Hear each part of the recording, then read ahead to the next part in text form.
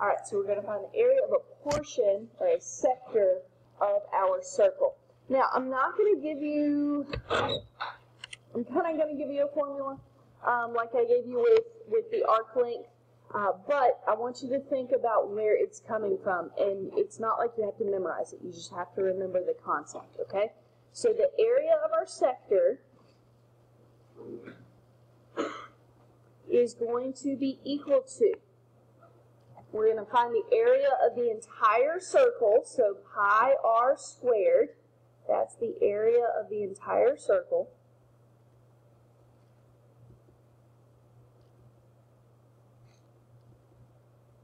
And then we're going to multiply it by the ratio of what portion of the circle it is, okay? So if I asked you, you know, here's a quarter of a circle, what's its area? Well, you'd find the area as if it were a whole circle, and you'd multiply it by 1/4, okay? So, say it's not as cut and dry as a fourth, say it's of a 80-degree central angle, so we're going to multiply it by the angle divided by 360 degrees, or 2 pi. It just depends on whether it's in degrees or radians. Okay, so this is the ratio of the circle, or of the sector. Okay, whatever your angle is, you're going to divide it by 360 degrees to represent the entire circle in degrees, or 2 pi if it's in radians. Okay, so let's do a couple of examples here. Let's say that our radius is 4 meters and our angle is, let's make one up, let's say 125 degrees. Okay, our radius is 4 meters and our angle is 125 degrees. So we're going to find the area of the entire circle. So pi times the radius squared, so 16 pi is the area of our whole circle. So the area of our sector is going to be 16 pi times 125 over 360. And we're just going to type it all into our calculator. It does not matter what mode you're in. Okay, the mode only matters when we're actually using the trig functions. Okay, so 16 pi times 125 over 360. You can put that in parentheses if you want to. You really don't have to. So the area of this sector of the circle is approximately 17.453. Remember, we always need units. If we're dealing with area, what do we do to our units? Squared. Okay, because we multiplied, you know, the radius times itself, so we have meters times meters, so our area is going to be in meters squared.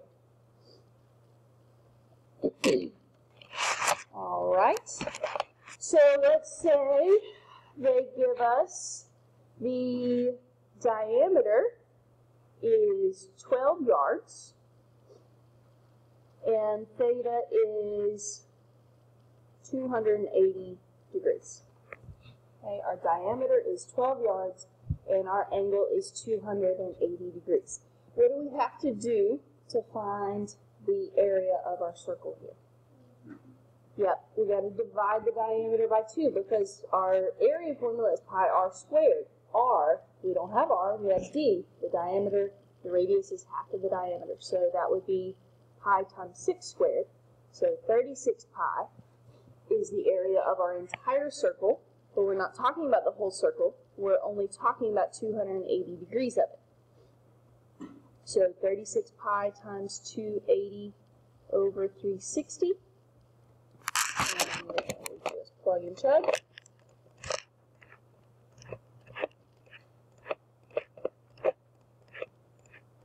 And we find that, why did I say theta? That's not theta right there. Sorry. That should be area. Area, my bad. Our area is approximately 87.965 yards squared. Okay. Now, just in case you're given an illustration of this, let me just kind of sketch out what we're talking about here. if I've got a circle, and we're talking about 280 degrees of our circle, then we're talking about, this much of our circle being our sector, okay?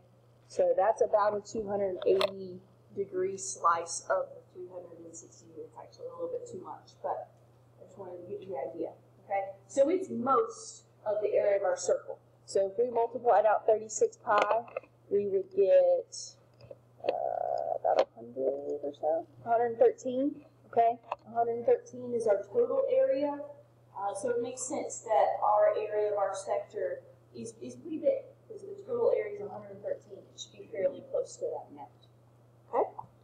Let's do one with radians. Let's say that the radius is 7 centimeters, and theta is, let me go with 10 pi over 7. Okay, theta is 10 pi over 7. So just as an illustration, 10 pi over 7, 10 over 7 is a little bit more than 1. So it's about like this. Okay, this is how much of the circle we're talking about. So a little bit more than half. So if our radius is 7, then our area of the entire circle would be 49 pi. 7 squared, 49 pi. And since I've been trying to encourage you to think, that is approximately 153.9. Okay, I'm only writing that down so we can compare our final answer. Okay, I don't want you to use the rounded part in the problem, but I just want to be able to compare our answer. So the area of our sector is 49 pi times 10 pi over 7 over 2 pi. Okay, now you are going to need to use some parentheses here. So 49 pi, you don't need to put parentheses around that. Times, you do need to put parentheses around the 10 pi over 7. Okay, just put one set of parentheses around the 10 pi over 7, that's sufficient, divided by 2 pi. And, whoa, hang on.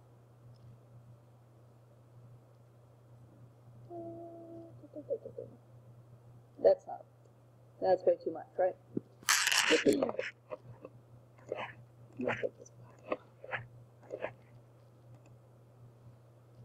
Nope, that's not right. 49 pi. 10 pi over 7.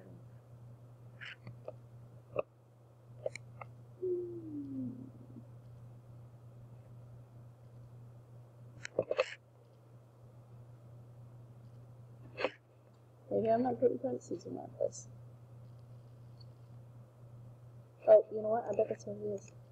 I bet I do have to put parentheses around the 2 pi.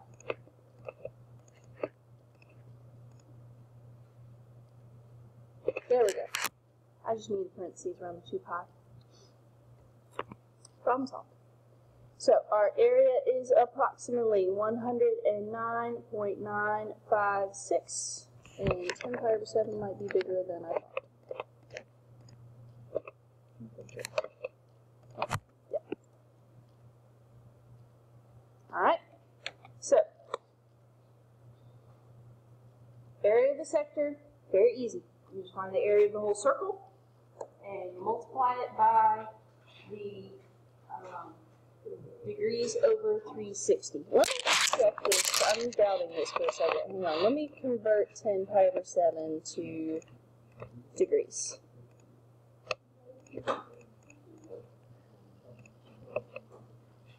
Why did I divide up? Okay. Hang on. 10 over 7 times 180 divided by 360 times 49. Okay, that's right. Yep, that's right. All right. So, with radians, you just got to make sure you put parentheses around. Okay, make sure you put parentheses around when you've got radians. So, area of the whole circle times your ratio. Degrees over total degrees in the circle.